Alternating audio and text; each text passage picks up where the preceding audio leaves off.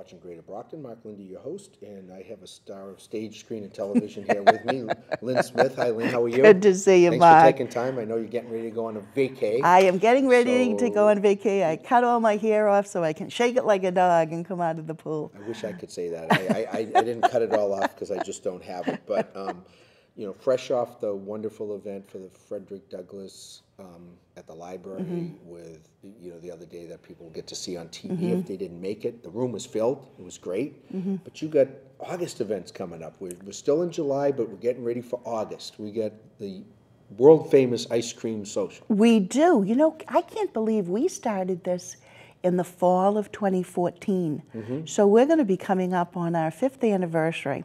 Wow. So this ice cream social, we hold it on a Sunday, but of course we spell it like a Sunday, S-U-N-D-A-E. Right. So it's Sunday, August 19th. It's the day after Summerfest. Right. So we start at 1 o'clock in the garden, and a very nice young man, Elijah Swain, who is a Tai Chi instructor, comes and gives everybody a very gentle introduction to Tai Chi. Okay. And then Willie Wilson, who of course was a teacher of history for many years at Brockton High, does a very short walkabout downtown just to center the folks on the Liberty Tree, on the Underground Railroad, on Edward Bennett, where Frederick Douglass came to Brockton and spoke, just a little bit of history. It's only a half-an-hour walk.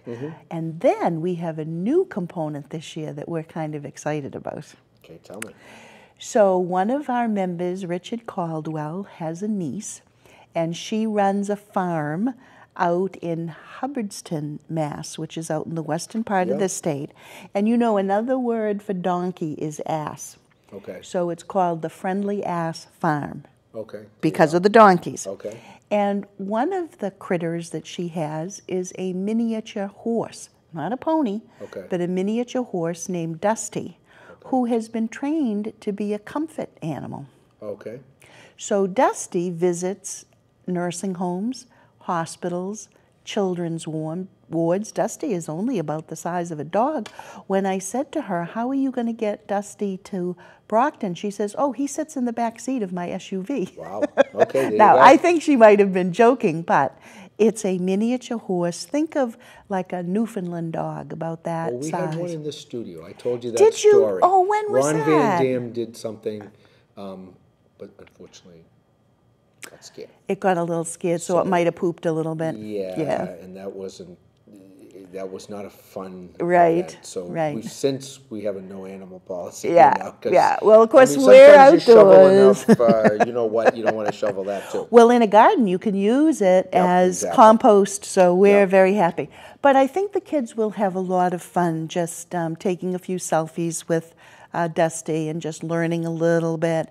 Because I know that Brockton Public Schools is doing a lot of work. I know at the Gilmore School, they're doing a lot of work around calm classrooms, teaching children how to center themselves, how to feel when their anxiety gets up, how to learn how to sort of measure themselves back down. Can you teach us too? I think I need it, to tell you the truth. So I thought that that would be kind of nice. And then we have a very nice young man, Ben McGrath. He comes, he's bringing his keyboard, and so we have live music. So we do the Tai Chi, we do the history stroll, we'll get a chance to visit a little bit with Dusty. And then about 3 o'clock, we roll out the ice cream, we roll out the hot fudge, we roll out the strawberries, we put the nuts on the side just in case anyone is allergic, and all the kiddos get and real whipped cream, and all the kiddos get a little bit of treat. Free. And it is free. We're so blessed that we have such great support. And this year, Good Samaritan Medical Center is celebrating its 50th anniversary. So they helped us out a little bit with the public reading that we did in the park. You came and covered that. And so they're helping us offset the costs of the ice cream social as well. So we're really thrilled about that because, as you know, the library, the Tada, we called it, that Frederick Douglass traveling exhibit was created because this is the anniversary, the 200-year anniversary of his birth. And so we've joined cities across the United States to sort of celebrate that and remind people of the message that he gave us almost 200 years ago that we're still struggling today.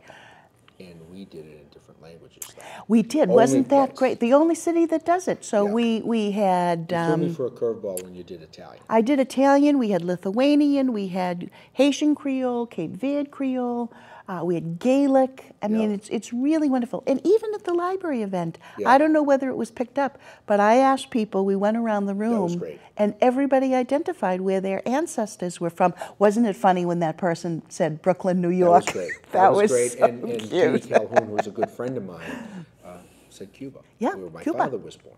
So most people don't know that about me, but Mom was born in Boston and Dad was born in Havana. So when they talk Spanish, my grandparents, they didn't want me to know what they were saying. There you go. My brother lives in Miami. He's 40 years Spanish and 40 years Haitian Creole. Yep. I wish There you I go. tell my students it's always good to know another language. Now this is unfortunately the first day of my vacation. I've been there before, you have. so you won't see me, but we'll be All there. right, We'll find good. someone to be there. And Good. now you have a Facebook page and We more information? do, yeah. And so I tell people if there's any question about the weather, go to our Facebook page, Frederick Douglass Neighborhood Association, and we'll make the call that morning because, you know, the thunderstorms over the last couple of weeks have kind of put the damper on things. So we'll make a decision. But Sunday, April 19th, 1 o'clock to 3 o'clock, because, you know, some little kids, they just want the ice cream, so it's hard to keep them going.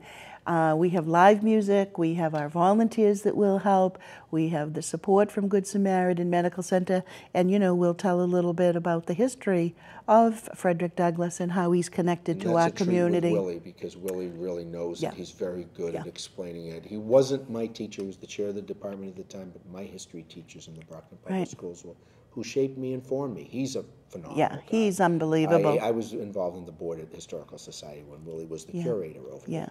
Now you have an email as well. We do. We have fdnabrockton@gmail.com, or anybody can call me on my cell, Lynn Smith, 774-381-8050. So if you have any questions at all, there's plenty of free parking close by because the city lots are empty on a Sunday, so there's no worried about parking. And if you can't make it that day, in the next week or so, take a ride by the garden and stop in. It's in full bloom now. It's really beautiful. All of the dahlias are out, all of the phlox are out, the roses are out, the butterfly bush is out. It's in full-blown color right now. Living history displayed with all the names of all it's the really, people. So it's a lovely little spot. keep doing what you're doing and enjoy your vacation. Thank you very much, Mark. You're watching Greater Brockton. Mark Lindy, your host. Stay tuned for more events, places, people, and faces right here in the City of Champions.